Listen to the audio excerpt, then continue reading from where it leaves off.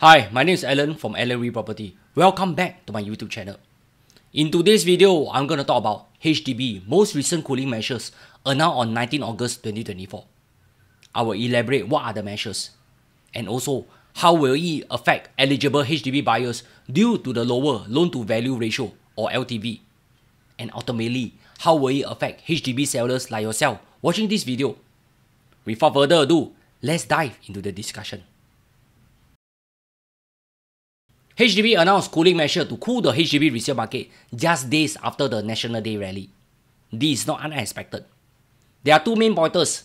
Firstly, the loan-to-value limit for HDB housing loan will be lower by 5 percentage points from 80% to 75%. Let me go to the reason why HDB announced this measure. As mentioned in its press release, the government closely monitored the HDB resale market. Earlier rounds of cooling measures and the ramp-up build-to-order BTO flat supply have helped to moderate the increase of HDB resale prices. HDB resale prices grew by 4.9% in 2023, down significantly from 10.4% in 2022. However, resale prices still rose by more than 4% in the first half of 2024. This was driven by strong, broad-based demand, coupled with some supply tightness as fewer flats reached their minimum occupation period this year. To further stabilize the HDB resale market and encourage flat buyers to borrow prudently, the LTV limit for HDB housing loan will be lower by 5 percentage points from 80% to 75%. The LTV limit for loans granted by financial institutions remain unchanged at 75%.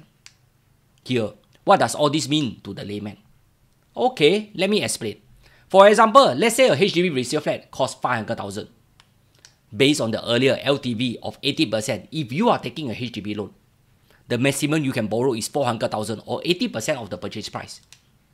This means the remaining 100,000 or 20% has to be paid either by cash or CPF. Assuming your HFE is eligible for up to 400,000, this means you can finance the 80% loan fully with your HDB loan.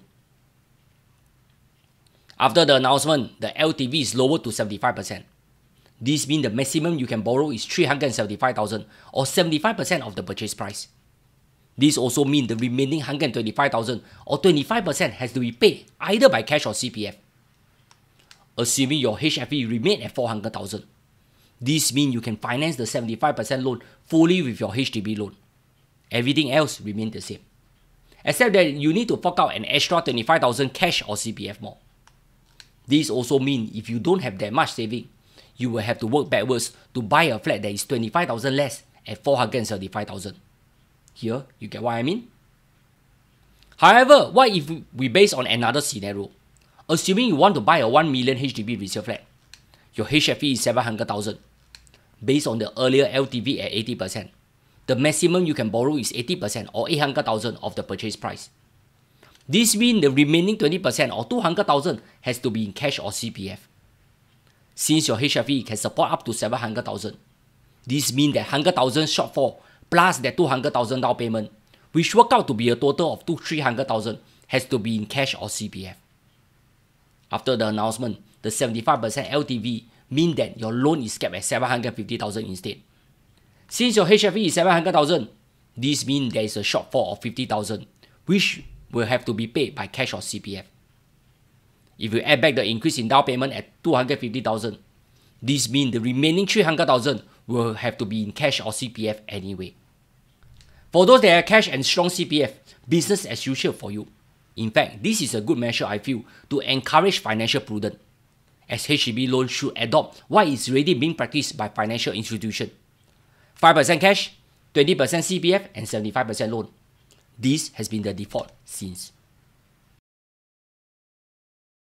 As mentioned by HDB, the enhanced CPF housing grant quantum will be increased to improve affordability for lower to middle income first-time home buyers. With the revised EHG plus the existing CPF housing grant and proximity housing grant, first-time home buyers will receive greater help in their flat purchase. In short, this is what HDB means. Eligible first-timer families who buy a new flat will receive up to 120,000 in EHG on top of the significant market discount on the flat price, while single will receive up to 60,000 in EHG. For eligible first-timer families who buy a resale flat will receive up to 230,000 in housing grants, comprise the revised EHG of up to 120,000, a CPA housing grant of up to 80,000, and a PHG of up to 30,000. For eligible first-timer singles who buy a resale flat, they can receive up to 115,000 in housing grant. Wow, I read already, I also blur. Let me put things in simple English for you. For those who are hoping to receive the full grant at 120,000, please check out this table. If your average household income is below 1,500 per month, then you can receive the biggest angpao. Otherwise, please check out your revised grants based on your income range. Anyway, the government approach is very targeted. They will give the most subsidies to the lower income segment so as to give them a leg up in life.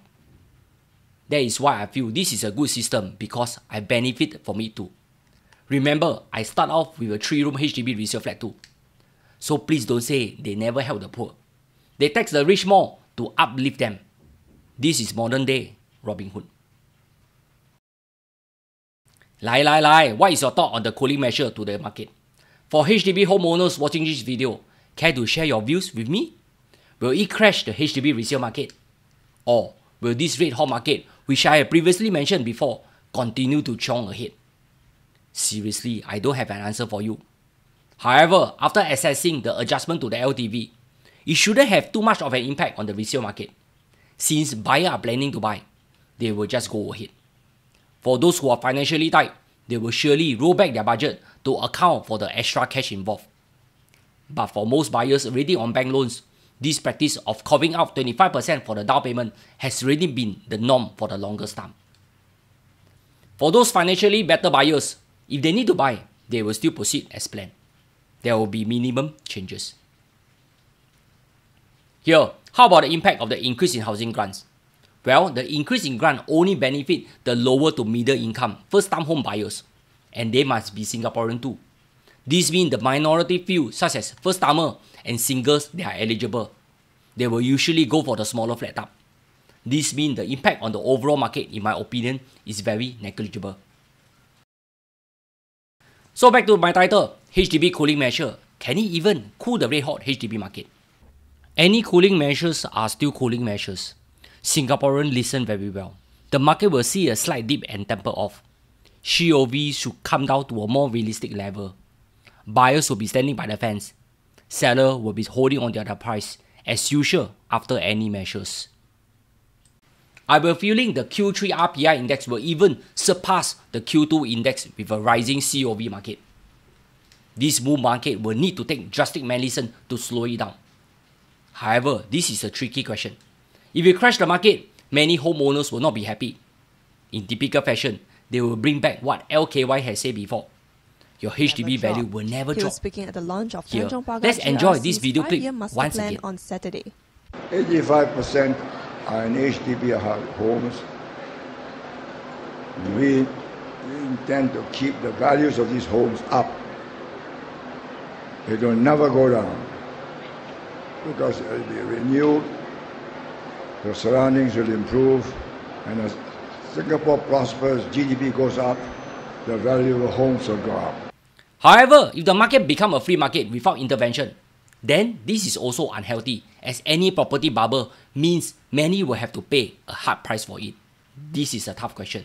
We need more that is why becoming a housing minister is not easy. That sort of I personally feel ex-MND Minister Kong Boon Wan is one of the best housing ministers today. Some say his English like mine cannot make it. But as long as he gets the job done, who cares? So another 5. That's all. Hope you have enjoyed another episode on HDB Matters.